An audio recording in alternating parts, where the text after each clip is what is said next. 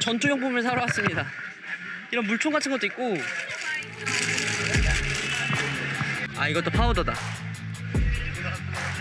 물총 하나 사요, 물총. 네. 이거 안에 녹여가지고 여기 물 넣어서 하더라고요, 얘네들이. 와, 색감 봐. 이거 한번 뿌려보고 싶다. 이 색깔이랑 보라 색깔, 주황 색깔도 있고.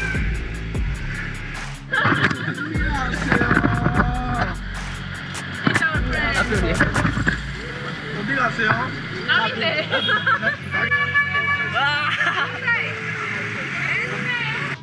오, 해피 홀리. 해피 홀리. Powder. No. Natural color.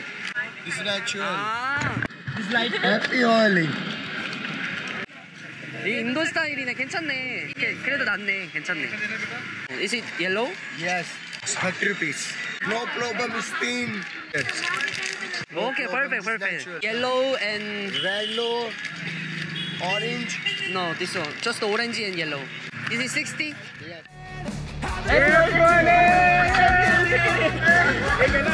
Happy Holi.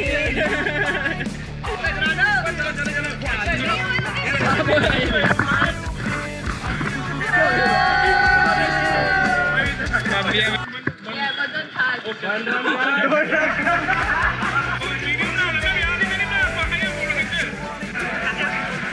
Happy Holi.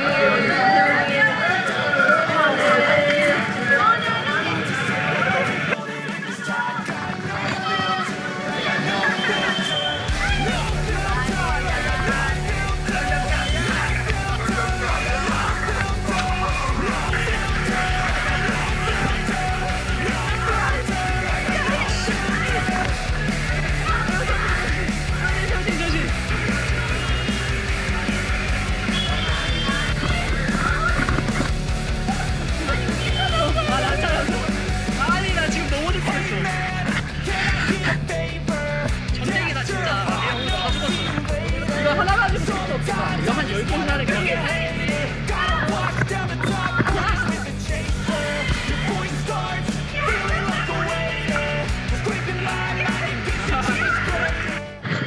물을 부었어. 지심박침.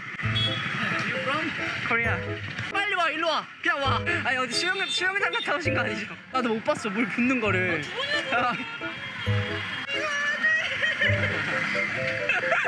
반신창이.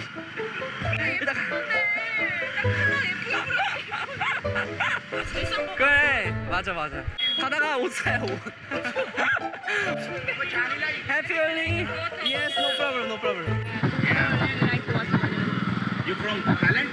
No, Korea. Korea, 화이팅! Thank you.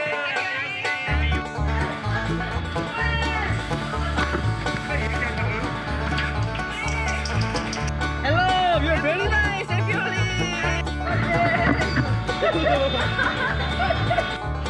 다들 몰골이 하시네요. 안녕. Hi. Okay, hi, hello. Happy Holi. Look like a Korean, so I think you're Korean or 우디. 진짜. 한국말 왜 이렇게 잘해요?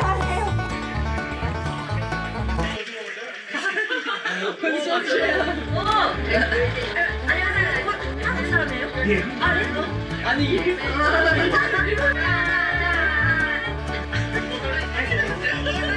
나는 못 봤어.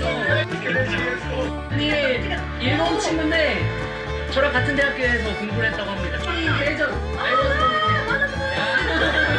You already finished your university? 아, 네. 왔다. 그래서 한국말을 잘하는구나. 아니에요. 진짜 괜찮아. 아, 근데 예전에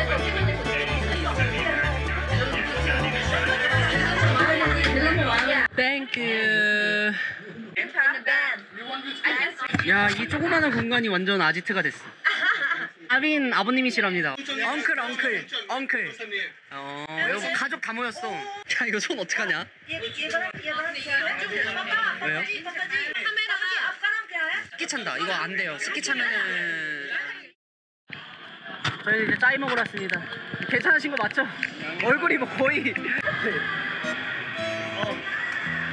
마음에 드는데 색깔? 머리색이랑 좀 잘 어울려요. 저는 버려야 돼 똑같이. 너팔 너무 이쁘다 지금. 흰색 신발인데. 자연 염색. 그러니까 버려야 돼 나도. 아니 이게 짜이를 마시는데 가을이 들어가죠. 가루 때문에. 땡큐. 여자들이 립밤 바르고 이렇게 하지 않고. 이따는지 알 것 같아요.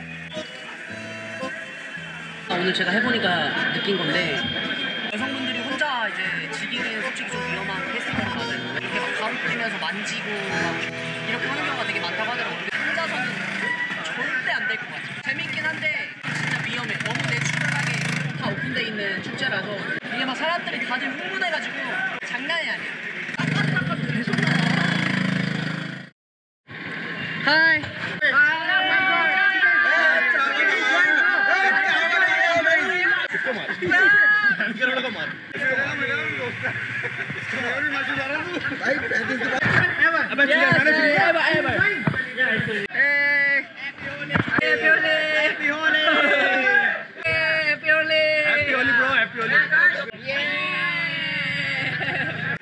이렇게 또 홀리가 마무리가 됩니다.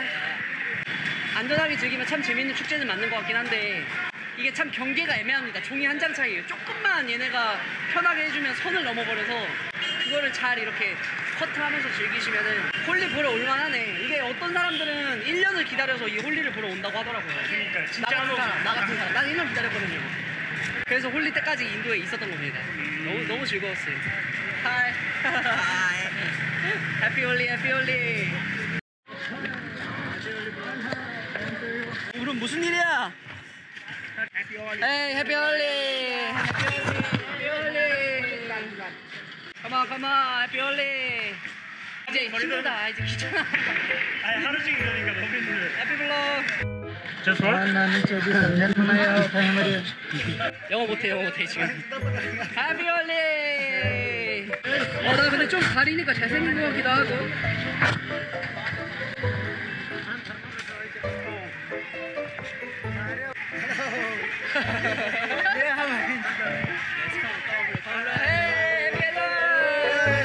브라더, where is 나민? 아까 막 정신없이 막 오자마자 술 마시고 이래가지고 못 보여드렸는데 아까 지하에서 놀았고요. 여기가 한국 사람들한테 그렇게 유명한 나빈샤. 진짜 예정이 없던 델리였는데 너무 재밌었어요. 너무 재밌었고 진짜 못 잊을 것 같습니다. 굉장히 여운이 오래갈 것 같습니다. 너무 좋았죠? 한마디로 정의한다면 솔직히 한 번 더 오고 싶은? 한 번 더 하고 싶은? 다음번에는 근데 델리가 아니야. 다른 약간 나라, 소도시 조금 더 조그만한 유명한 도시에 가서 즐겨보는 것도 재밌을 것 같습니다. 이은호님 여기 앞에 계세요. 아니 인플루언서가 여기 앞에 계시네. 나빈! 오 예. 한국 사람이라니까. 아니에요. 나 덕후예요. 근데 저 대전에서 만났어요. 대전. 좋아. See you later. Yeah, I'm gonna take a shower and then come back. See you. Bye bye. 뭐야. 6시간 정도 길에서 논 것 같아요. 밤에는 아무래도 조금 위험해서 현지인들도 밤에는 돌아다니지 말라고 하네요. 오늘은 딱 여기까지. 인도에 1년에 딱 단 한 번 열리는 홀리축제. 하이, 해피 홀리. 1년에 한 번. 하이. 정말 와볼만한 것 같습니다. 그래서 오늘 홀리 영상은 이렇게 마무리하면 될 것 같습니다. 저는 이제 내일 다시 예매한 기차 티켓으로 바라나시로 갑니다. 저는 바라나시에 가서 다시 인사드리도록 하겠습니다. 오늘도 긴 영상 다시 한번 감사드리고요. 다음번 홀리 때 뵙겠습니다. 끝!